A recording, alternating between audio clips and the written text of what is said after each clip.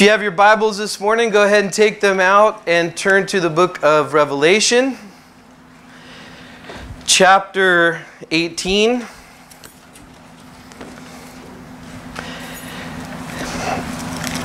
We're starting a new chapter this morning. And you know what? Before we get into it, we probably should pray for our friends in Houston right now.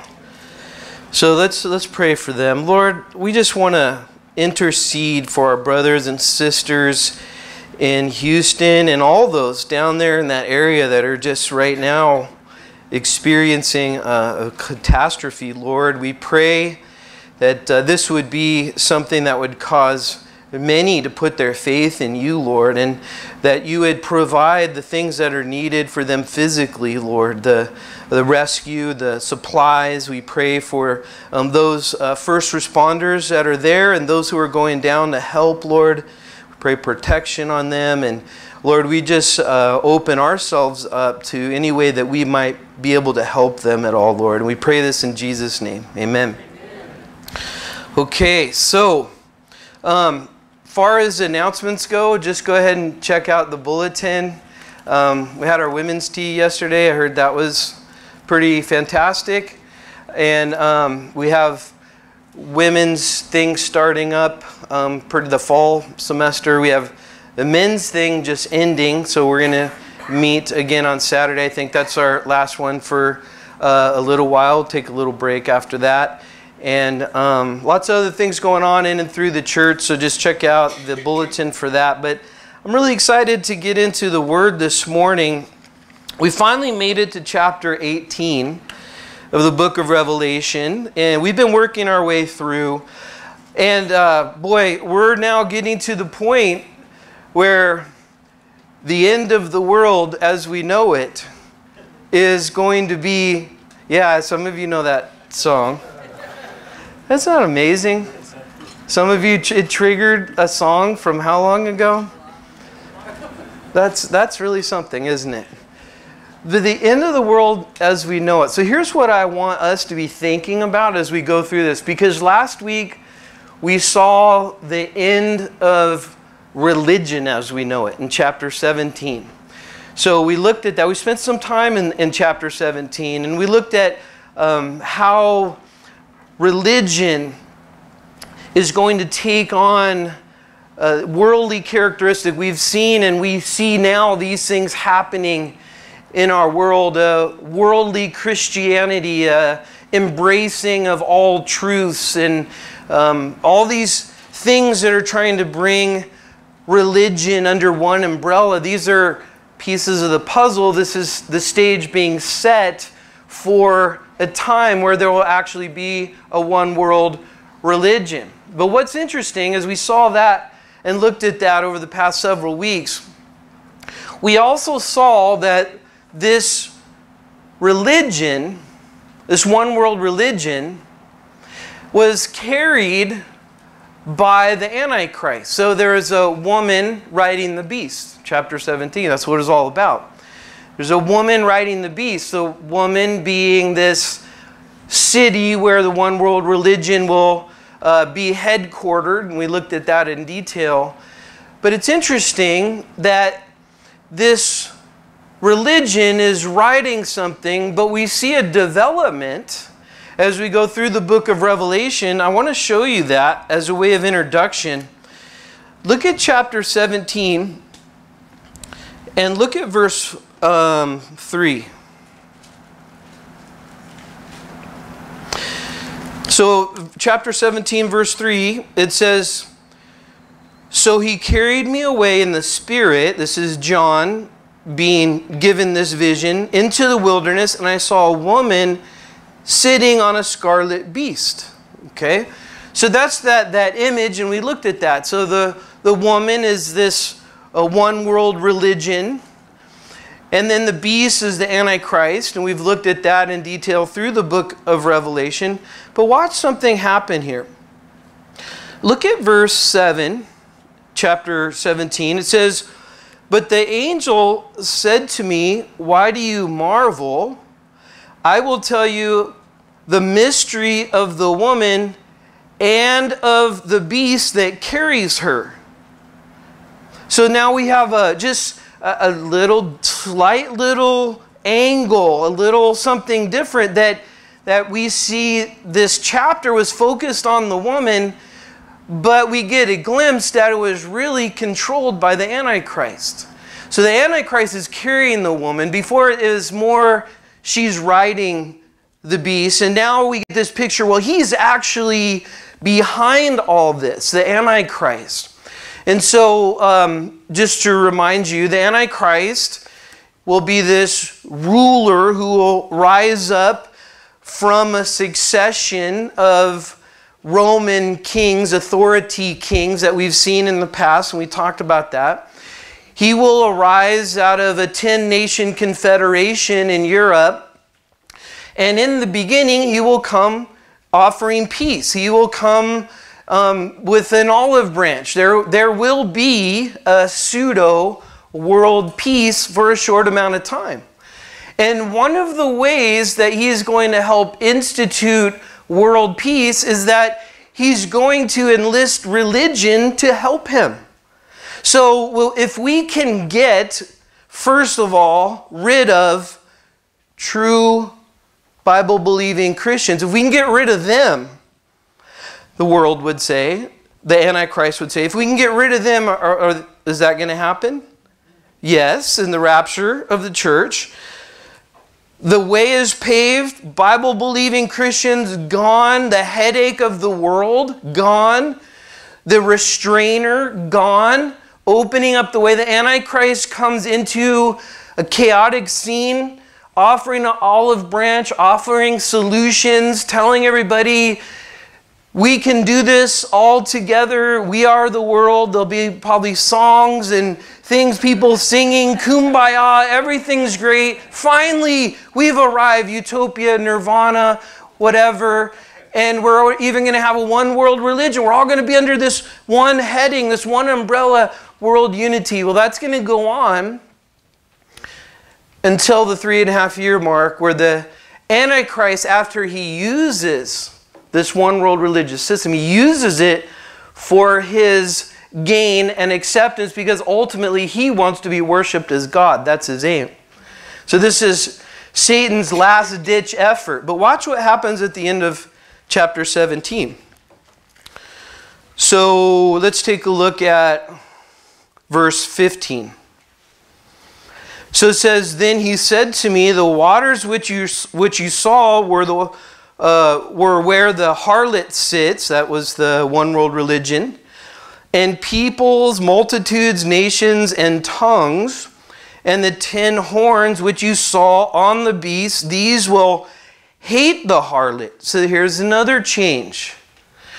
So now the 10-nation confederation that's headed up by the Antichrist, instead of the woman riding the beast and then the beast carrying the woman, now the woman, the religion, is hated by the beast. So the beast got what he wanted from the religion.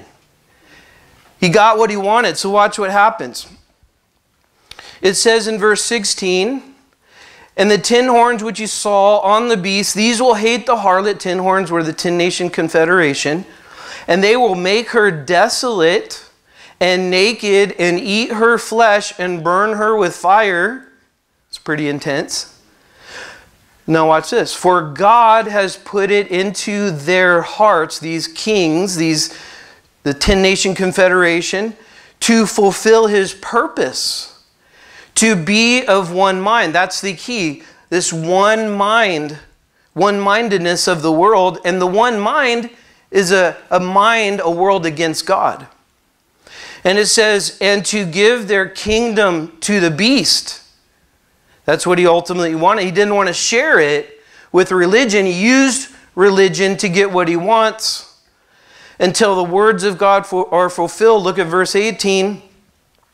And the woman whom you saw is a great city which reigns over the kings of the earth. In verse 1 of 18, so it says after these things.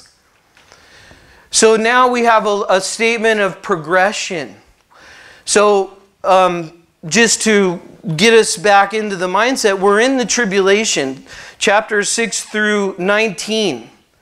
This is the tribulation. So the church is in heaven, 7 years on earth where God pours out his wrath, trying to bring back the nation of Israel to faith in him, and that happens.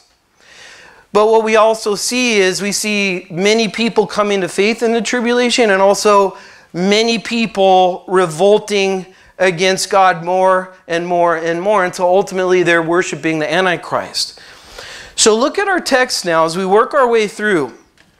And the title of the message is The Characteristics and Judgment of the One World System. So he says in verse 1, he says, "After these things I saw another angel coming down from heaven, having great authority, and the earth was illuminated with his glory. And the angel, he cried mightily with a loud voice, saying, Babylon the great is fallen,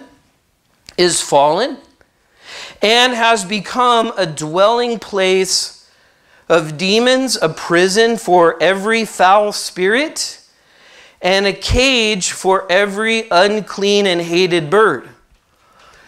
So what's going on here? So here's what we're seeing here. This is the end of the world as we know it. Literally, this world system. What do you mean? So what does this mean? Is it the end of the earth? Is it the end of the earth and the solar system and all that? What this is talking about is not the end of the earth yet. This is the end of the system, the world system that controls the earth, that controls humanity. So how did this happen? Well, God first gave dominion over the earth to who? Us. Your relatives. Not monkeys. Okay, that's false stuff. So if you think you're a monkey, you're not. Adam and Eve. So God gave them the charge to subdue the earth or to rule over the earth. And then man subsequently was tempted in that regard and gave over dominion or control of the earth to Satan. And ever since then, that event is called the fall of man, fall of mankind. So the world and mankind have been tainted with sin. And the world as we know it, as we've become accustomed to, is not the world that God designed. It is the world marred by sin. So anyone who wants to look at the world in such a way where they would look to the world to find their hope, their happiness, their joy, their fulfillment, they will find that that is an empty way to live. Because you can't be fulfilled in a sin-fallen world. But see, God went about to redeem mankind and also eventually the world. The world's not redeemed right now. If it were redeemed right now, we wouldn't have gray hair or losing our hair or, sore backs and headaches. That's a sign of the fallen condition of the world. But God will redeem the world. But however, He has redeemed mankind. So that through Jesus, that we can experience heaven on earth inside of us, where He dwells, where His kingdom is, and that's as we allow Him to govern our life. So here's the thing we need to be thinking about. So if you're a Christian, you're in the world, you live here, but you have to ask yourself, what's our relationship with the world? That's what's key. So how does this all play out? How am I supposed to, as a believer, live my life in the world? How am I, I'm supposed to get a job and work, and what's of God and what's not, and what's all the practical implications of all that? That's an interesting question, and we'll try to answer that as we go along here. But in order to answer that question, what we have to know first and foremost is that the world system is ruled by the Antichrist, Satan, ruled by Satan, and eventually the Antichrist will be the embodiment of Satan himself that will come into the world at the very end to try to get followers after himself. But we have to understand first that the world system isn't kind of okay and not that bad. The world system is run by the one who wants to steal your soul. And so that one who wants to steal your soul, who wants to damn you to hell forever, he usually doesn't come in as obvious ways than we might think. He usually comes as an angel of light. He usually comes in ways that appeal to some sense in us of our desire for goodness without God, our desire for the world to be okay without God, the desire for us to be independent from God. So he puts these little kernels out like that. It's almost like he puts his tail out and makes his tail look real cute so we will grab onto that tail. But you know what? You have to see what it's attached to. And that's a lot of the subtleties of how he draws people in.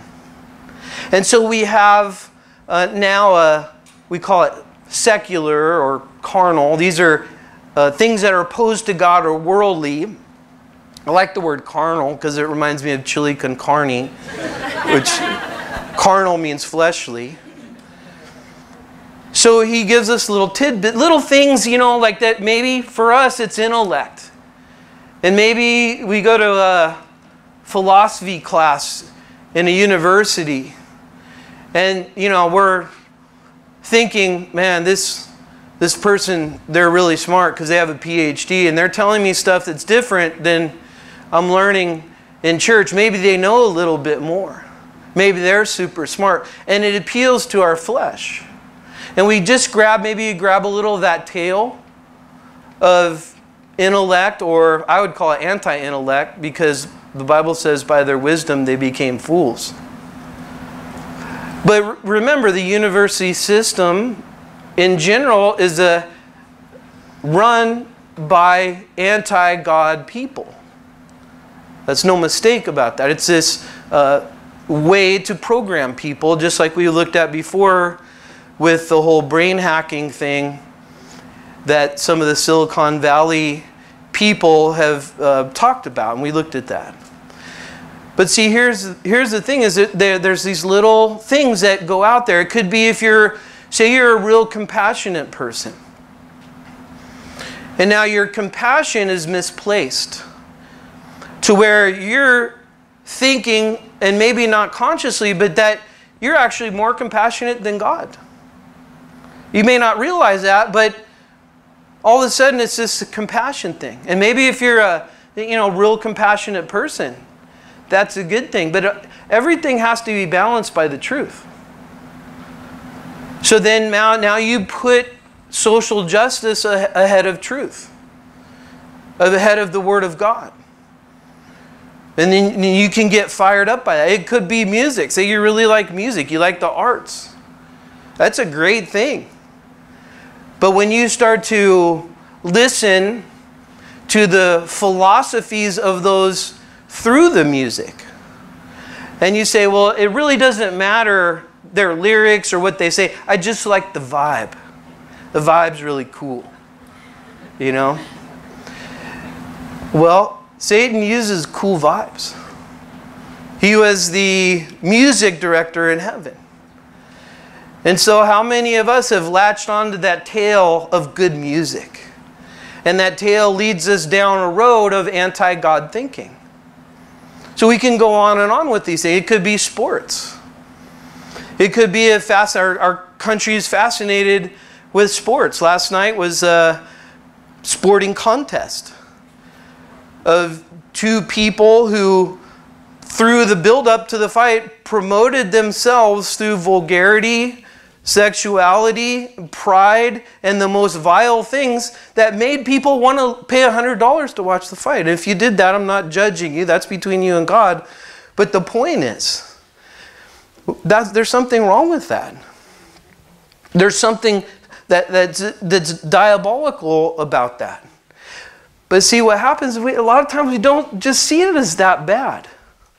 Because we're not hugging the devil, we're just grabbing his tail a little bit. And that doesn't seem as bad. But that's a slippery slope. And see, what we're seeing here and what we have to understand first and foremost, if we're going to have a proper relationship with the world as a believer, then we first have to understand what the world is. We have to understand what the world system is all about.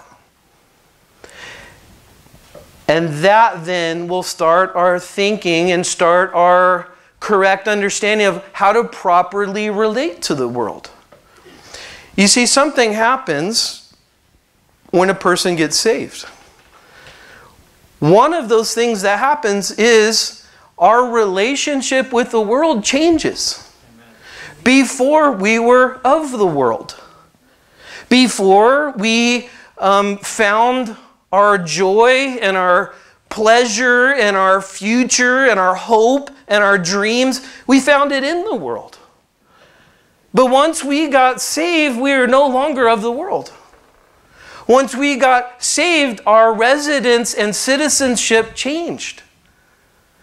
And so one of the difficult things for us as Christians, if you're a Christian, is learning how to navigate that.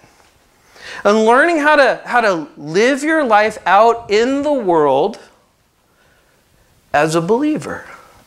And then we have things compounded in our society, or maybe in a suburban setting, in a affluent suburban setting, if that, I don't know where you live, but just in general terms, where then you have a lot of materialistic things that you have to choose from.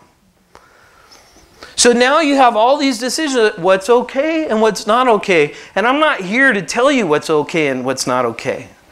I'm here to tell you to follow the Lord and seek God's guidance in these issues. I'm not here to put a trip on you, a legalistic trip. I'm here to help all of us understand what this world system is all about and where it ends. Where it ends. So watch what happens.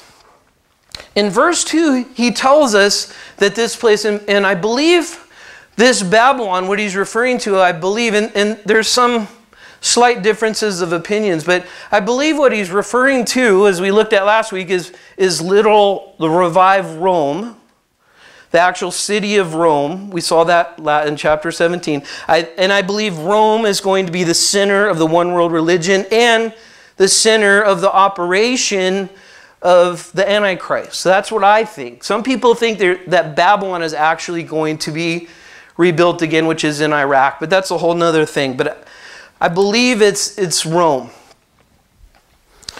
So this place, now notice, I find it very interesting in verse 2 that when this Rome, and you may say, well, why is it called Babylon? Well, we looked at that, but this goes back into the whole Babylonian religion, Tower of Babel, Genesis 11 and Genesis 10 and 11, and that being the origin of all pagan religions. We looked at that. You can get that all online. But now, John's seeing Babylon, the religion falling.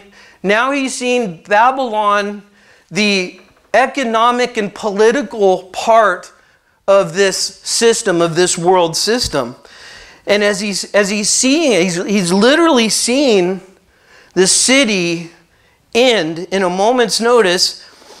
And he's seeing that what's behind this place, I find this fascinating, that he didn't seem to see this at first, but now he's seen that this place was filled with demonic and evil spirits.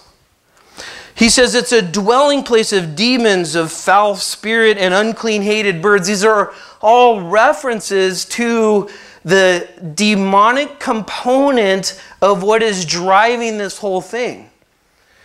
So a lot of times we just, on the surface, like I said, we don't see the evil that's driving a lot of these things.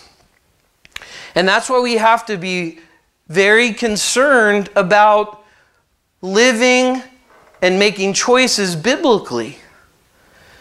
And a lot of times then it's a matter of filtering our choices through the truth.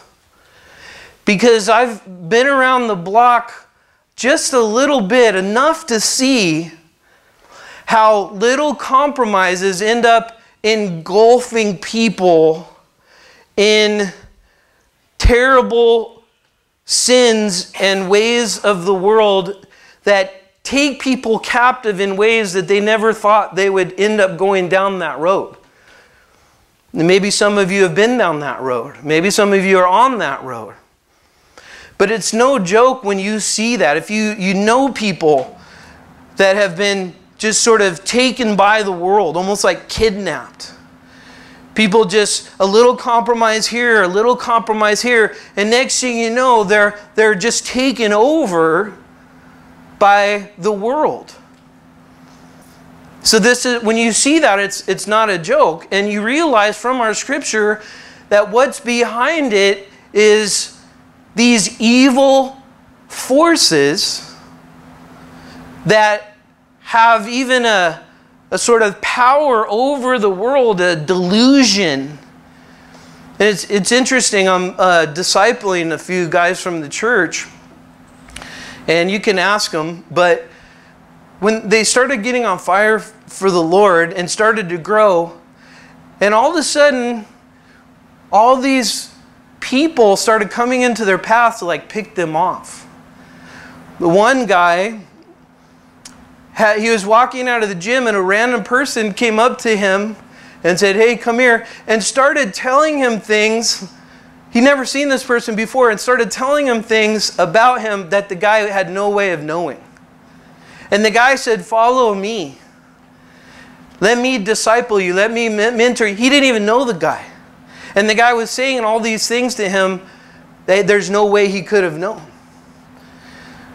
And then they're being confronted with people saying, "Hey, come to my church. Your church is okay, but my church, we have all these signs and wonders going on.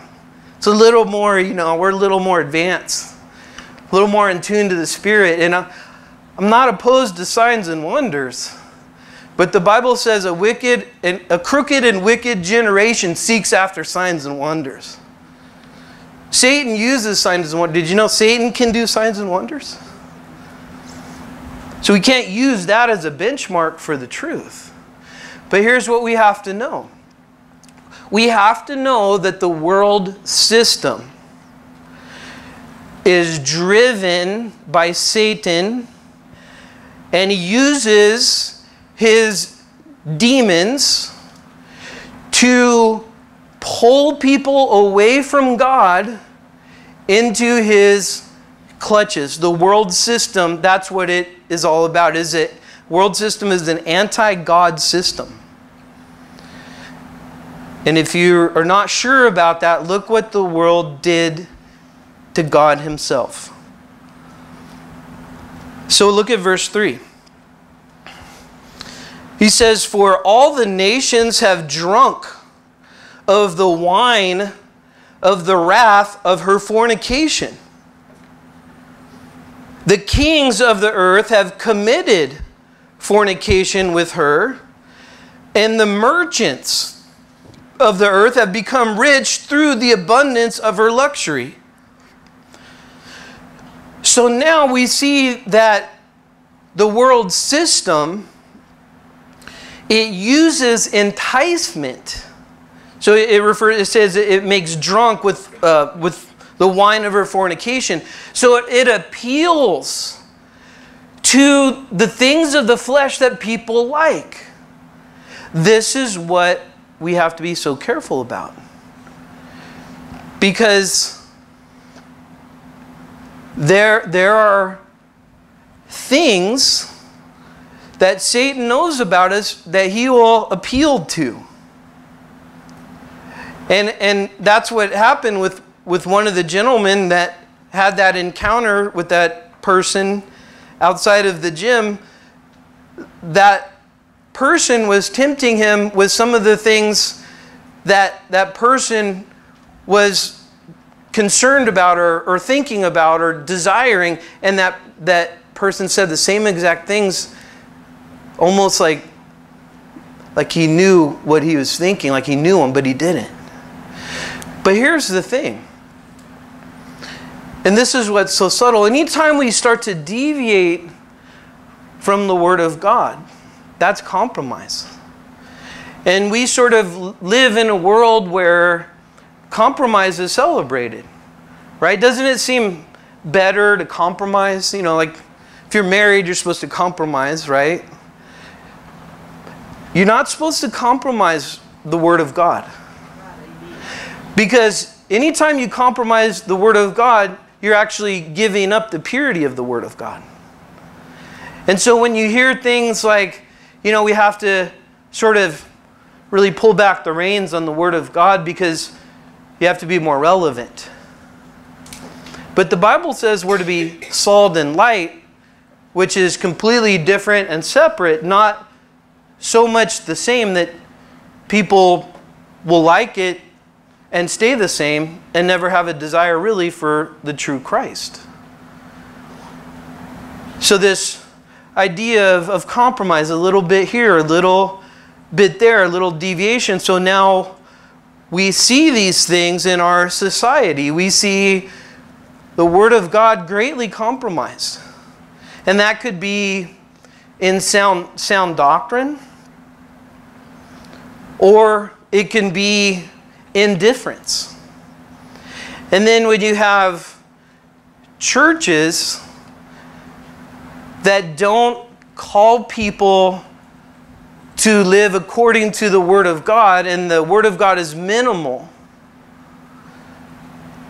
then what you do is you're opening up the door for all sorts of ideas and philosophies of men when we're to teach and preach the pure Word of God. So now when you start to have an acceptance, I'd say a national acceptance of an approach to Christianity that's not biblical in most cases, and you have the multitudes flocking in general to the churches that don't teach the Word of God, and people aren't getting grounded in the Word of God, then the pastor could say whatever he wants, and people will say, okay. As long as he's charismatic and funny and tells a lot of good stories, and he's short, like keeps it like 25 minutes, then you're good.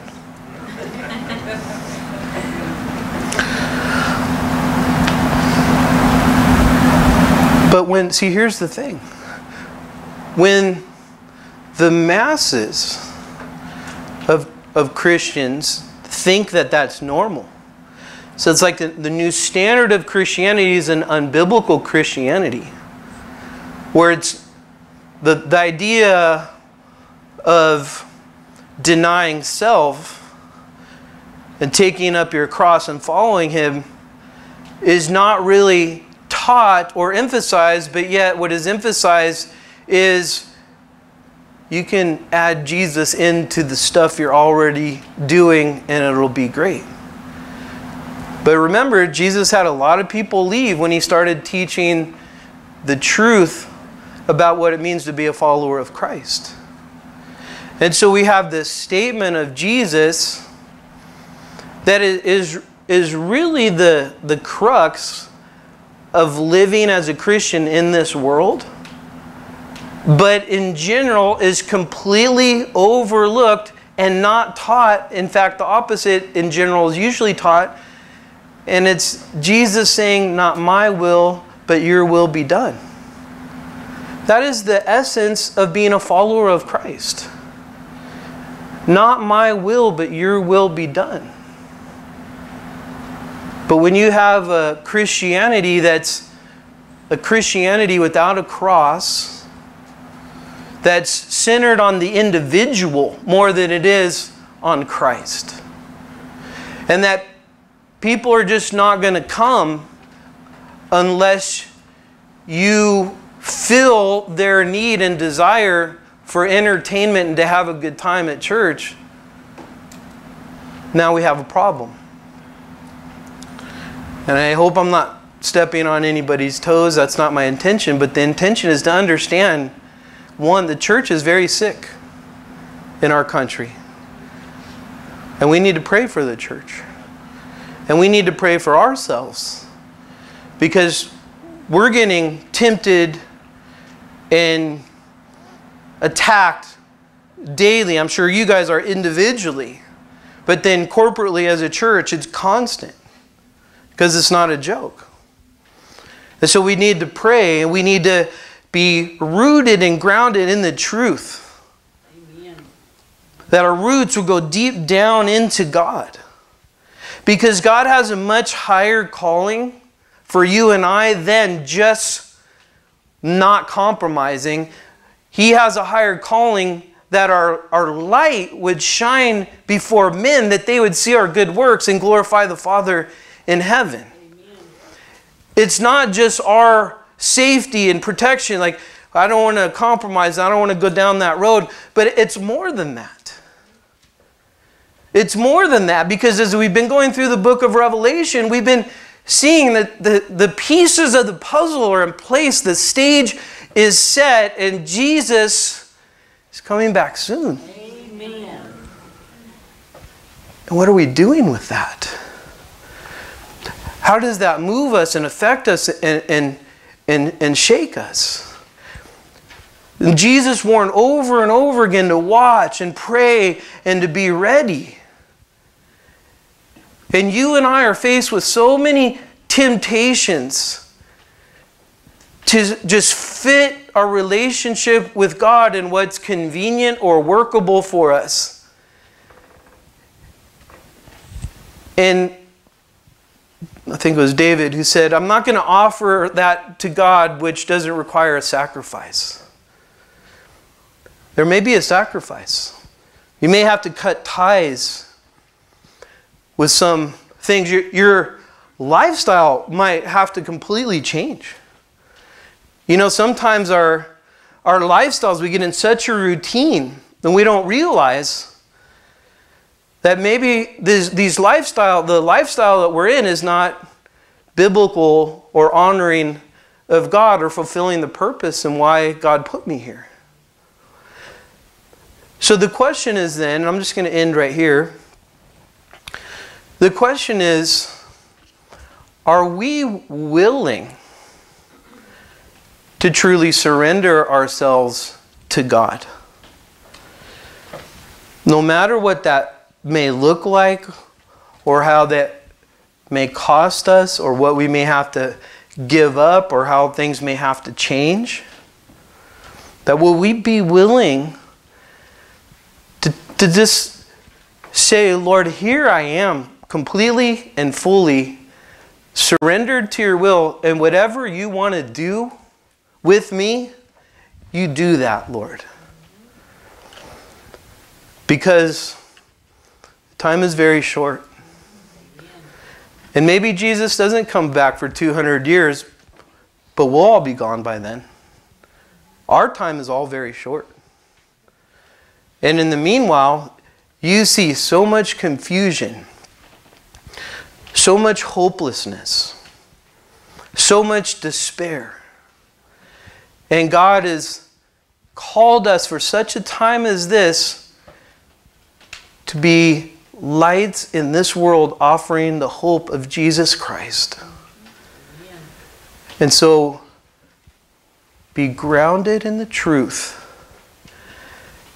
and be prayerful about your interactions and make your life about the Great Commission. Amen. Make your life about that. If you're a believer, that is your purpose. And not aligning to that purpose is to be out of sync with the reason why you exist on earth. Go into all the world, making disciples, and get this, teaching them how to follow the Lord.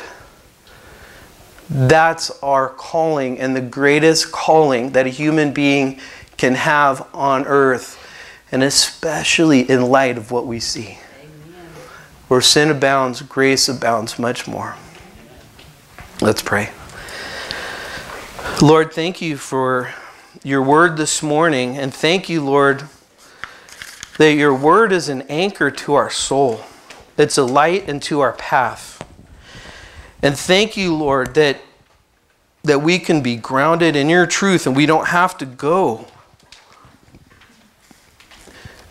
down the slippery slope of the world, but we can truly know where things are headed and live our life accordingly, Lord.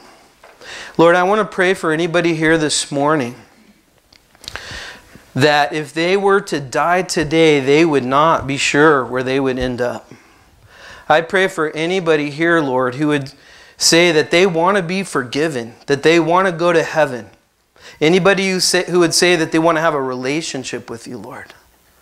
I want to pray for them right now. If that's you, the Bible says that we have all sinned and fallen short of the glory of God.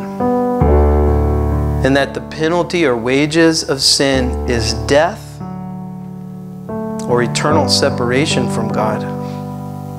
But that God demonstrated his love for us, that while we were still sinners, Christ died for us. Now whoever believes in their heart and confesses with their mouth that Jesus is Lord and rose again from the dead, that they would be saved. And so if you're here this morning, I want to give you that opportunity to receive Jesus Christ as your Lord and Savior, to be, what the Bible says, born again, a new creation in Christ, to be a child of God, a citizen of heaven. I'm going to lead you in a prayer this morning. And this prayer is you asking God to forgive you of your sins. It's you recognizing that you're a sinner in need of salvation. As you pray this, pray it to God and realize it's not some magic formula. It's you asking God to forgive you of your sin, and it's you putting your faith in Him. And as you do that, in that moment you put your faith in Jesus Christ, you will be forgiven of all your sins, and you will be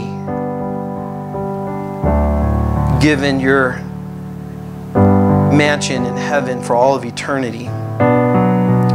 If that's you, pray this prayer after me. Lord Jesus, I know that I'm a sinner, and I believe that you died on the cross for my sins. And I believe you rose again from the dead. And now, Lord, I'm turning from my ways. I'm turning to you, Lord. I'm asking you to come into my life, come into my heart. Forgive me. Fill me with your Holy Spirit. And help me, Lord, to walk with you all the days of my life. And I also just want to pray for all of you here. And maybe you are a Christian and you've gotten apathetic or complacent. You left your first love. Maybe you've got entangled in the cares and concerns of this world. And I want to pray for you. I want to pray that today you would cut the cord to all those attachments